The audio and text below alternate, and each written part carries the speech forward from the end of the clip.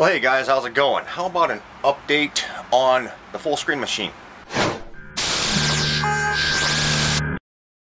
Alright, so hopefully you guys can see, oh geez, we had some really bad winds come through here out of the east, which is kind of odd because the only time we ever have any bad winds coming out of the east normally lasts for about 8 hours or so, and we get a real bad storm. But we've been having pretty bad winds coming out of the east for like the past 3 days, which is odd. Normally our weather comes out and our winds or anything comes out of the west and comes towards us, not the other way.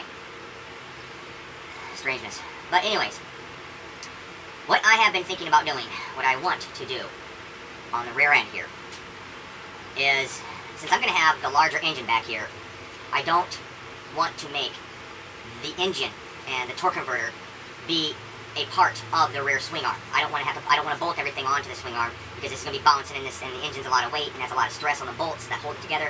You know, just stuff like that. I don't want to have to deal with that. So what I'm thinking about what I'm going to do, what I want to do, is I want to build off a platform off the back where the engine is going to go right here. The torque converter is going to be towards you guys, and it's going to come forward. I'm going to need a jack shaft set up right here, somewhere.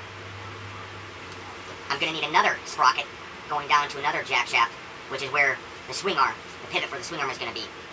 So I'm going to need 2 jack shaft setups here. The swing arm pivot is probably, trying to set up a jack shaft in line with the pivots is going to be extremely hard to do.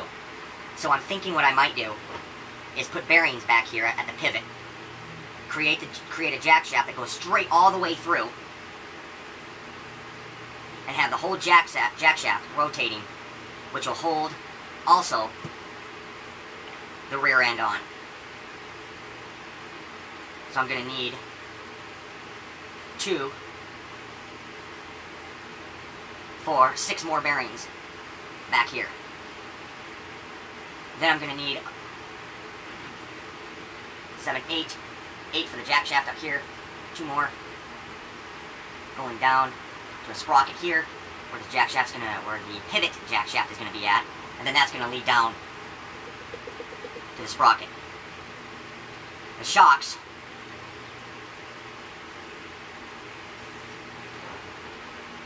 I'm not too sure yet. The shocks are gonna have to be mounted onto here, going up, connecting to the frame that I'm going to be building off here. This frame, where the engine's going to be sitting, will go up, arc over, and then be part of the roll cage. So it's going to come out, go up, angle up, front roll cage, open area over here, jack shaft going down to the pivot jack shaft, and then going down here.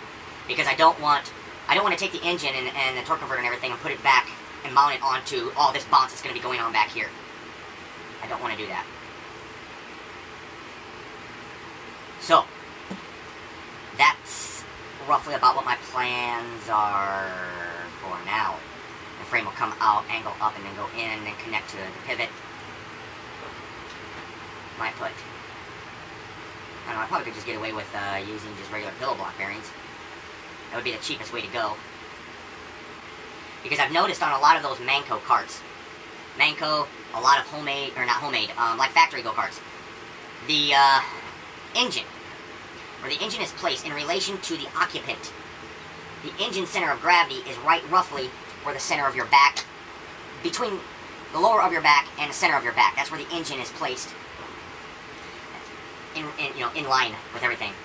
So if I were to take the engine and mount the engine somewhere right here, or maybe slightly a little lower, then I've got where my seat's going to go, my body, or anybody else's body. That'll give me a good, decent center there. I gotta play around with it in the CAD first and see how I'm going to be able to do this and see how easy it's going to be to do. It's going to be a little difficult with all these angular cuts and stuff like that building off this whole chassis that's going to go I probably could just make the chassis, the engine and chassis shorter, line up with this bar and this bar, make everything line up just with this bar here and this bar, these two bars, and then come down here,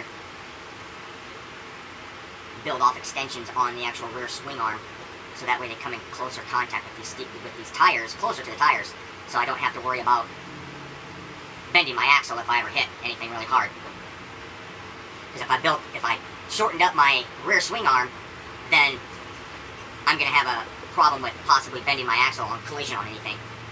So the wider I have my frame, the least chance that will happen. So, that's my intention. Maybe. Got some mail here. Some people sent me some stickers.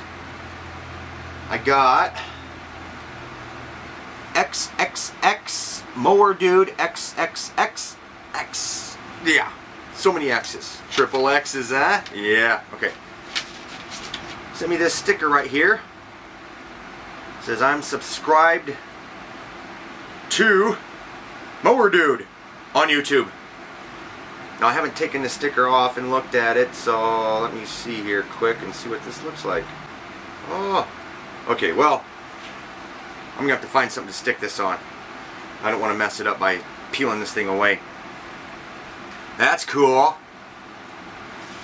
And I got this letter a long time ago, and it ended up getting lost in my mess on my computer. But it's from Red ZZ02, and he sent a sticker. I don't know if you guys can see it or not, but it's a black silhouette of a mower. Yeah, it's a little hard to see. And a big old keychain thing. Look at that. That's a neat idea. And he's got another one, another sticker here that says SBVale Motors, www.youtube.com, RedZZ02. And it's a, let me see, I'll show you guys here. You guys can see through that. Yeah. Let me see about the other one. Can you see through that one? Yeah, that one's a little bit more thick paper there. He sent a letter too. It says, Dear tmansgokarts, thanks a lot for the videos you put out. You do an awesome job at explaining and the different shots you get.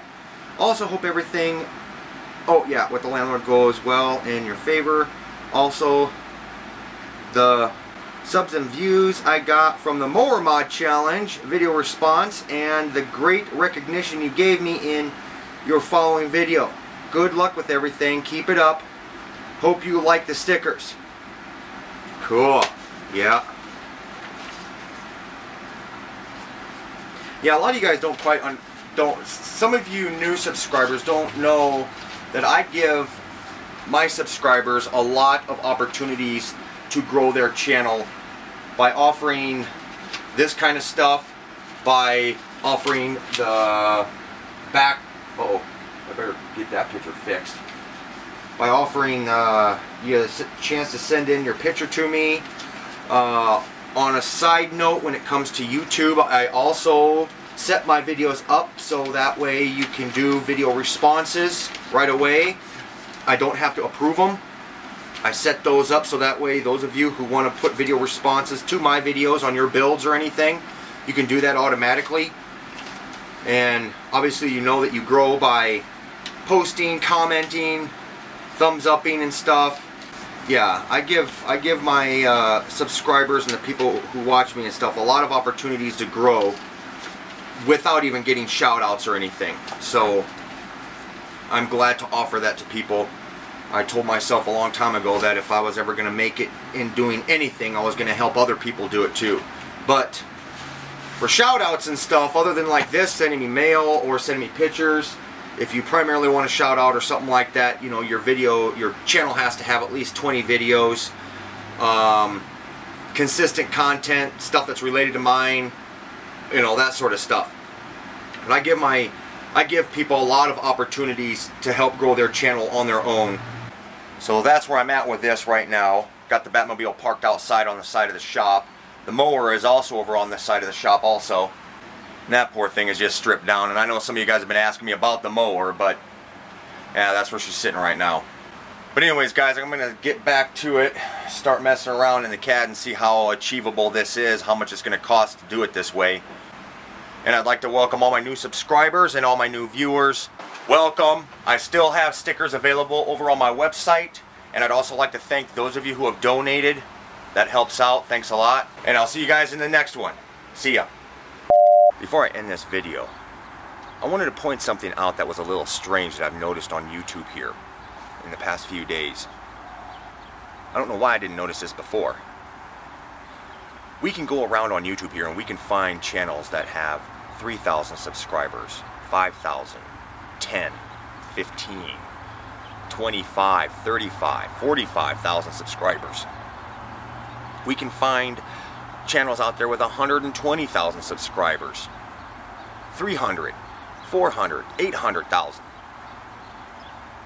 But what I've noticed is that there seems to be a gap between 50,000 subscribers and 100,000 subscribers.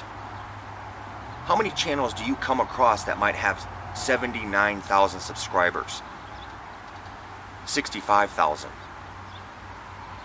Where are those guys at? Where are all those channels at? Well, they have to exist, or else, you know, there's no way you can get from 50 up to 100,000. But it's like, where are all those people at? You can find all the small people. You can find the real big people. But the medium people, where are they?